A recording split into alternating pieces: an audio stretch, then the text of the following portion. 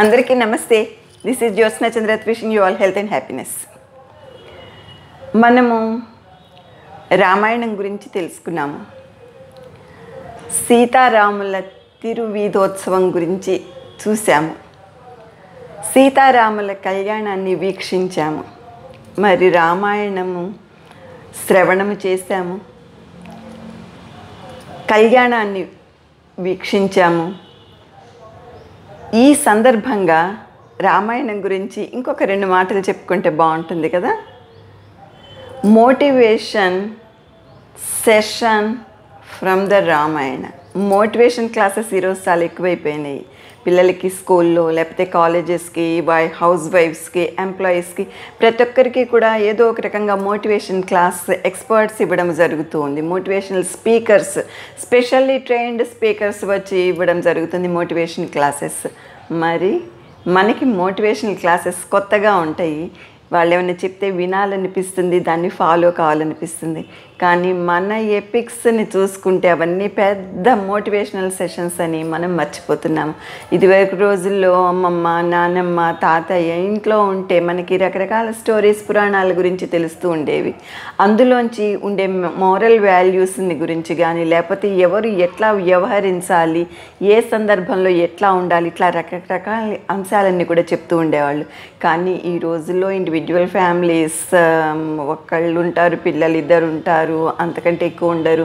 పెద్దవాళ్ళు అసలు దగ్గర ఉండరు. వాళ్ళు ఎక్కడో ఉంటారు, వీళ్ళు ఎక్కడో ఉంటారు. సో ఈ ఎపిక్స్, పురాణాల గురించి తెలుసుకోవడము తక్కువైపోయింది. ఎవరినైనా ఏదైనా చెప్తే చాలా ఇంట్రెస్టింగ్ అనిపిస్తుంది. ఒక మోటివేషన్ క్లాస్లో కనుక రామాయణంలో ఒక ఎపిసోడ్ తీసుకుని చెప్తే అబ్బా ఎంత బాగుంది అనిపిస్తుంది. అంతేగాని మనకి రామాయణం చదవాలనిపించదు, మన పిల్లలతోటి చదివించాలని కూడా ఆలోచన మనకి రాదు. కానీ రామాయణంలో రకరకాల ఎపిసోడ్స్ అన్నీ చూసుకుంటుంటే మనం ఎట్లా ఉండాలి అనే మోటివేషన్ ఇచ్చేవి చాలా చాలా అంశాలు ఉంటాయి.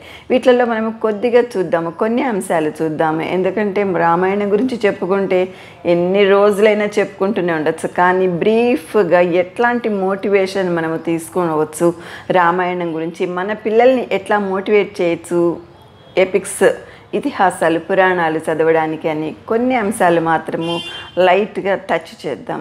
So the first one is respect elders. మనం మోటివేషన్ క్లాసులో చెప్తూ ఉంటాం, పెద్దవాళ్ళ మాట వినాలి, తల్లిదండ్రుల మాట వినాలి, గురువుల మాట వినాలి. వాళ్ళు మీ మంచి కోసమే చెప్తారు, వాళ్ళు కోపడితే మీరు కోపం తెచ్చుకోకండి. ఈ విషయాలు చాలా ఎక్కువగా మనం చెప్తూ ఉంటాము, వింటూ ఉంటాము. మరి శ్రీరాముడు తల్లిదండ్రుల గురించి మనం ఒక్కసారి చూద్దాం. శ్రీరాముడు తల్లిదండ్రుల మాట దాటాడా? గురువులని ఎదిరించాడా? ఏమీ లేదు. అందరితోటి కూడా ఎంతో వినయ విధేయులతోటి ఉంటూ వారి మాటకి ఎదురు చెప్పకుండా ఉండటమే శ్రీరాముని గొప్పతనము. ఆ మోటివేషన్ని కూడా మనము తీసుకోవాలి. తల్లిదండ్రుల మాట జవదాటలేదు. 14 సంవత్సరాలు వనవాసము, ఎస్ ఐ విల్ డూ అనుకున్నాడు.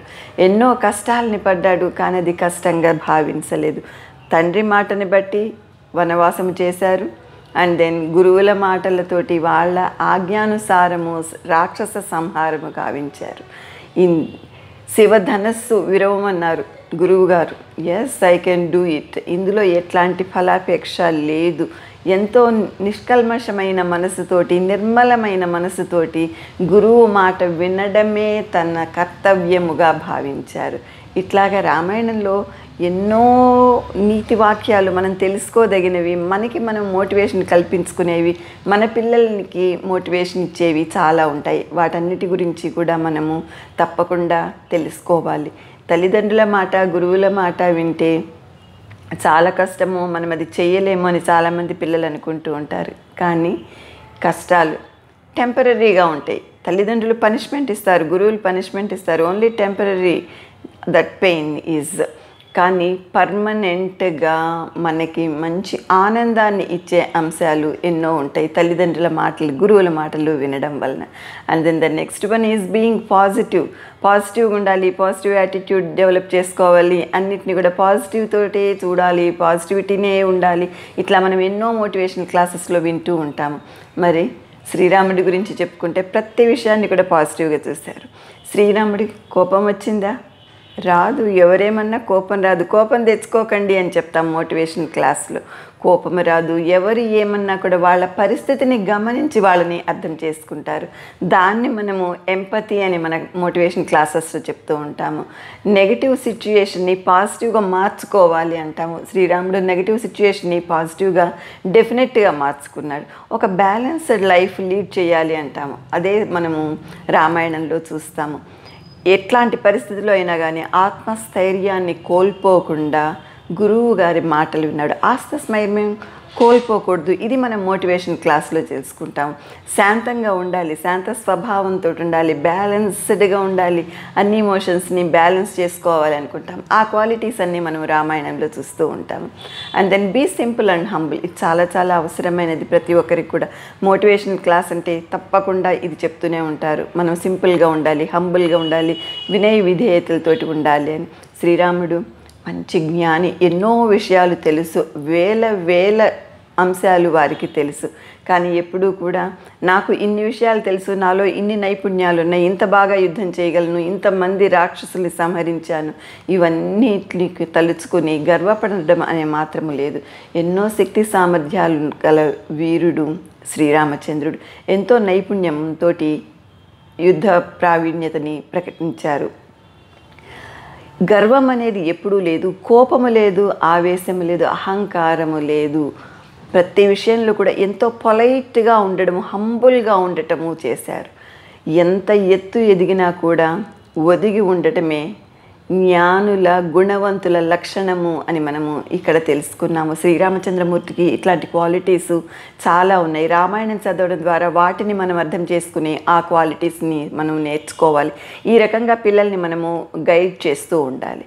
And then be open minded, no ప్రిజుడీసెస్. ఎదుటి వాళ్ళని చక్కగా అర్థం చేసుకోవాలి. ఎట్లాంటి కల్మషము మనసులో ఉండకూడదు. ఇతరులంటే ఎట్లాంటి చిన్న చూపు ఉండకూడదు. మంచి పర్సెప్షన్ ఉండాలి. రాంగ్ పర్సెప్షన్ అనేది అసలు ఏర్పరచుకోకూడదు. ఇతరులకి జ్ఞానం ఉందా, మనకంటే గొప్పవారా, మనకంటే ఎక్కువ నైపుణ్యం గలవారా, వారిని గుర్తించాలి, గౌరవించాలి, ఆదరించాలి. మనం మోటివేషన్ క్లాసెస్లో ఇదే కదా చెప్పుకునేది. And then the next one is about friendship. Friendship చాలా విలువైనది. ఫ్రెండ్షిప్ డే రోజు అందరం కూడా ఎన్నో మాటలు మాట్లాడుకుంటూ ఉంటాం ఫ్రెండ్షిప్ గురించి. మరి శ్రీరాముడు తన సోదరుడు లక్ష్మణుడితోటి, తన భక్తుడు హనుమ తోటి ఎంతో స్నేహంగా మెలిగాడు. ఈ ఫ్రెండ్షిప్ అనేది ఎంత విలువైనది అనేది చూపించాడు. విభీషణుడు విరోధి సోదరుడు, కానీ తన మనసులో ఒక మంచి స్థానాన్ని ఇచ్చారు. లక్ష్మణుడు, హనుమ, విభీషణుడు వీళ్ళందరితోటి రకరకాల రిలేషన్షిప్ ఉంది, డిఫరెంట్ రిలేషన్షిప్ ఉంది. కానీ అందరినీ సమానంగా చూడగలిగి వారితో స్నేహము చేశారు. ఈ ముగ్గురే కాకుండా అనేక మందితోటి స్నేహభావాన్ని చూపించారు. ఎంతో ప్రాముఖ్యత ఉన్న ఈ స్నేహభావం చెప్పారు. నలుగురిలో కూడా ఈ స్నేహభావం ఉండాలి అనేది చెప్పారు. మనము కష్టాల్లో ఉన్నప్పుడు మనము ఇతరులని హెల్ప్ అడగగలగాలి. ఇతరులు కష్టాల్లో ఉన్నప్పుడు వారికి మనము సహాయం చేయాలి. ప్రతి ఒక్కరిని కూడా గౌరవించాలి. తమ్ముడే కదా అయినా కానీ ప్రేమ, ఆదరణ, గౌరవం కూడా ఉంది. హనుమ భక్తుడు, నిరంతరము రామనామస్మరణలో తరించేవాడు. వారితోటి కూడా ఒక స్నేహభావము. విభీషణుడు ఎంతో ఉత్తముడు, వారితోటి విరోధి తమ్ముడు అయినా కూడా ఎంతో స్నేహభావాన్ని ప్రకటించారు. ప్రతి ఒక్కరికి కూడా స్నేహభావాన్ని పంచి, ఆనందాన్ని పంచి ఒక ఆదర్శ పురుషుడుగా తను చాటు చెప్పుకున్నారు. ఇట్లా ఫ్రెండ్షిప్ వాల్యూని కూడా మనము రామాయణం నుంచి గ్రహించవచ్చు. ఇదే మోటివేషన్ క్లాస్లో మనం చెప్పేది. ప్రతి ఒక్కరితోటి ఫ్రెండ్లీ నేచర్ డెవలప్ చేసుకోవాలి అని. అండ్ దెన్ యాక్సెప్టెన్స్ గురించి బోల్డ్ అన్ని వీడియోస్ ఉంటాయి. యూట్యూబ్లో కొడితే యాక్సెప్టెన్స్ ఎంతో ఉంటుందన్నమాట. సో విభీషణుడు రాముడికి శరణు కోరాడు, రాముడు శరణు ఇచ్చాడు. యాక్సెప్టెడ్. విరోధి తమ్ముడు ఓకే, నో ప్రాబ్లం, యాక్సెప్ట్ చేశారు. ఎవరైనా సరే ఆపదలో ఉన్న వాళ్ళని రక్షించటమే తన ధ్యేయంగా భావించారు. అందరినీ యాక్సెప్ట్ చేశారు. శరణాగతి అన్న వారికి మీకు నేనున్నా అనే భరోసాని ఇచ్చారు. ఏ పరిస్థితినైనా కూడా యాక్సెప్ట్ చేశారు. అందుకే వనవాసంలో అన్ని కష్టాలు పడి కూడా ప్రతి ఒక్కదాన్ని పాజిటివ్గా తీసుకుని ప్రతి ఒక్క విషయాన్ని కూడా యాక్సెప్ట్ చేశారు. సో దేనికి భయపడలేదు, చక్కగా ముందుకు సాగారు, నలుగురికి కూడా ఆదర్శంగా నిలిచారు. అండ్ దెన్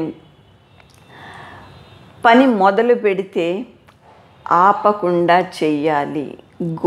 మన గోల్ ఏంటి? డెసిషన్ మేకింగ్ అనుకోండి. ఇక్కడ నిర్ణయాలు, ఒక పని గురించి మనం ఎట్లాంటి నిర్ణయం తీసుకుంటాము చాలా ఇంపార్టెంట్.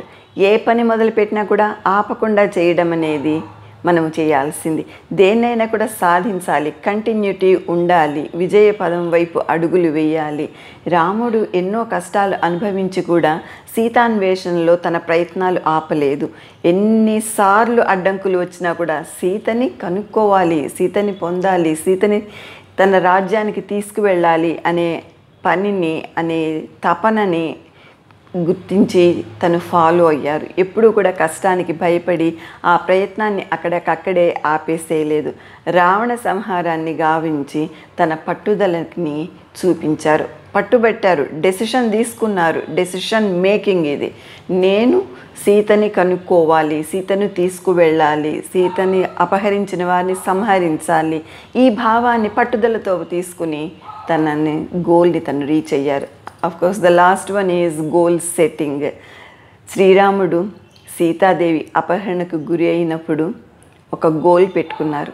మనకి ఇంతకుముందు డెసిషన్ మేకింగ్లో చెప్పుకున్న లాంటి పాయింట్ ఇది కూడా. నా గోల్ ఏంటి? సీతాదేవిని అపహరించిన వారిని కనుక్కోవాలి, సీతాదేవి ఎక్కడుందో కనుక్కోవాలి, తన సామ్రాజ్యానికి తీసుకువెళ్ళాలి, పట్టమహిషిగా నిరూపించాలి. ఇట్లాంటివన్నీ కూడా తను ప్రయత్నపూర్వకంగా ఎక్కడా కూడా అడ్డంకులకి భయపడకుండా ముందుకు సాగారు. అందరికీ ఆదర్శవంతంగా ఉన్నారు. ఎట్లాంటి పరిస్థితిలో కూడా మన కర్తవ్యాన్ని మనం వదులుకోకూడదు. మనం ఒక గోల్ పెట్టుకుంటే దాన్ని రీచ్ అయ్యేదాకా మనము కొనసాగిస్తూనే ఉండాలి. ఈ రకంగా మోటివేషనల్ క్లాస్ మనము రామాయణం నుంచి తీసుకోవచ్చు. మనము చదువుదాం, ప్రతి విషయాన్ని అర్థం చేసుకుందాం, పిల్లలకు కూడా చెప్దాం.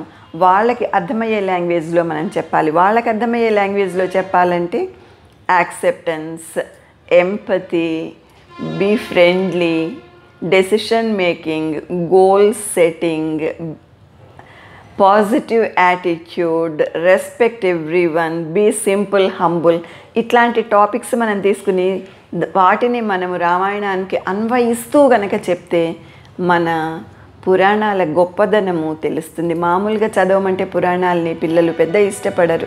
ఏదో భగవంతుడి గురించి, భక్తి గురించి ఉంటుంది అంతే కదా అంటారు. కానీ భక్తితోటి కూడిన ఈ పురాణాలన్నీ కూడా మనకి ఎన్నో మోరల్ వాల్యూస్ని నేర్పిస్తాయి, ఎంతో మోటివేషన్ని ఇస్తాయి. ప్రతి మోటివేషన్ క్లాస్లో కూడా చెప్పే అంశాలు చాలా మనకి రామాయణంలో లభిస్తాయి. వాటిని మనము తెలుసుకుని మన పిల్లలకి నేర్పించాలి. Hope to meet all of you in my next post. Thank you so much. Jai Hind.